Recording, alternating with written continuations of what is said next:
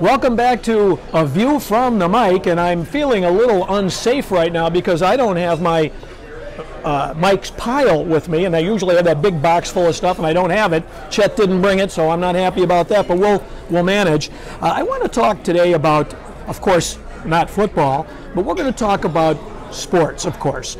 And this is an exciting season. We've got the start of the NHL season coming up very soon. We're in week 3 coming up for the NFL. Baseball, we're approaching the playoffs in the World Series. Everybody's excited. Everybody's going nuts, except me, because I was thinking about something else we should be thinking about, and that is a sport that is played every day around the world by about 300 million people every day. And you need a hint? The first game we ever played after we put away chutes and ladders was this game. Another hint? It's in the basement or rec room of almost every house in America, or at least it was at one time. So, what's the name of that sport? It's called Gossamer. It's also called Whiff Waff. But you never played those? Yes, you did. Because that game is what you know it to be is ping pong. Or, of course, the professionals like to call it table tennis. The major sports are rich in traditions. Heroes, names like Ty Cobb, Babe Ruth, Red Grange, Johnny Unitas, Wayne Gretzky, Bobby Hull, Michael Jordan, Bill Russell, those names will live forever. We all know who they are. But what about Roland Jacobi? In London back in 1926, Roland was the first world champion of men's singles table tennis. The same year, the first women's singles champ was Hungary's Maria Medjanatsky, who also won the next 4. Ever hear of those names? In the 1950s, we played home run derby, saying things like, "I'll be Mickey Mantle," and the other guy would say, "I'll be Willie Mays."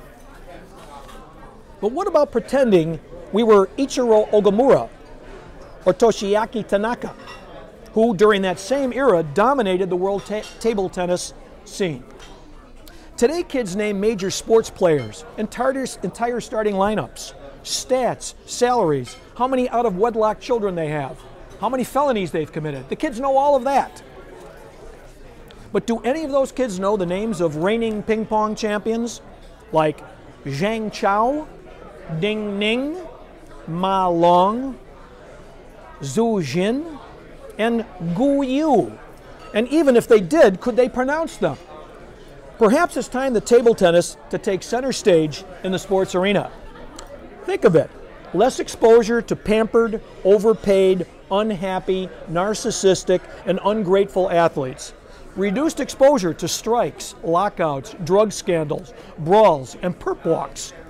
Ping pong is also an absolute bargain for the fans. The players play for a fraction of the pay that major sports athletes do. For example, 5-time men's singles world champion Ma Lin currently earns about $165,000 a year, playing a hectic full-time schedule on the ping pong tour. Compare that to White Sox Adam Dunn, who practically makes that per game. The entire annual purse of Sweden's table tennis tour is $1.6 million. Compare that to Adam Dunn, who earns that per home run. What does that mean to the average fan at the gate? The average ticket price for a seat in a Major League Baseball game is $25. The NBA, $50. The NHL, $60, and the NFL, $75, just for a seat. No parking, no hot dogs, no program, no beers, which could be anywhere from $8 to $12 depending on where you are. You could get a seat at the recent US Open Tennis Table Championship for $5, and a 4-day pass, including the semis and finals, for $25. You will find the table tennis pros friendly, eager to sign autographs, and they'll chat with you, providing, of course, that you speak Mandarin Chinese. Why has a professional table tennis failed to catch on? Here is a few reasons that I can think of. It's too fast. The tiny white ball is a blur. The rallies are brief, usually 2 or 3 strokes in 1 second.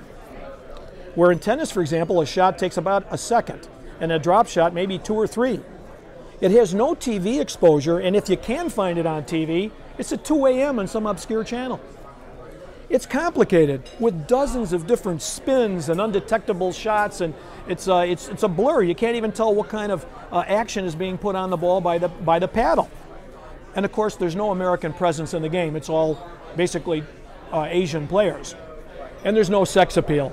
Unlike tennis's heartthrob, #1 player Rafa Nadal, the current ping pong world champs Ma Lin and Wang Ho are little short guys, little shiny short guys. The combination of tight shorts on a Peter Pan body won't cause many to swoon or put a poster up in their bedroom. Today, American ping pong is still basically a basement and rec room game played by drunk college guys whose car keys have been taken from them. But ping pong clubs are starting up all over the country, and interest is growing at a rapid pace.